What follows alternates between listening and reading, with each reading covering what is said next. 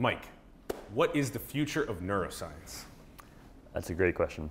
I think we can look in the past. We can look at the past of neuroscience. And there's this frame called functional localization. This idea that if we can point to a brain region, we can figure out what it does. Or if we can point to a neurotransmitter like dopamine, that there's a simple story. And these, I think, are wrong. We need to move away from that. So the story that's kind of arising here is the future of neuroscience is understanding the brain's principles of self-organization, the sort of internal logic of how the brain builds itself.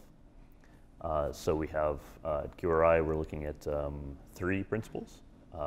First is free energy principle. The brain tries to minimize surprise.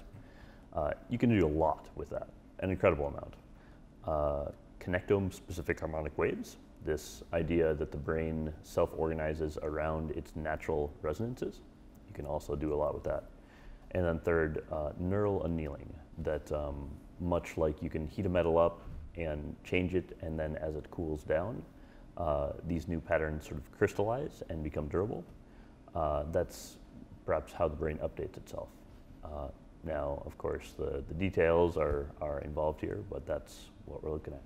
Nice. So energy efficiency seems like a very common one that we're all aware of. And then the resonance, so for each person, what they find most resonant. Yep. And then annealing, so our ability to then take and change our mind and have that settle in as afterward. So these are some of the new, and there's so many more. Right. Yeah. Right, exactly. And the idea is that if we can actually figure out what principles the brain uses to function, then we can say in a much more precise way about what it's actually doing in any specific case and why it's doing that. And of course, if we can do that, we can figure out better ways to intervene to fix problems. And then the cataloging the state of consciousness and navigating it as well with little dissonance is also a part of that future.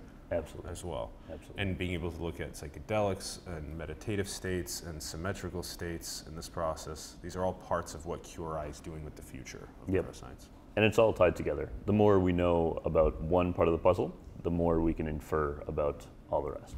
Yes, yes.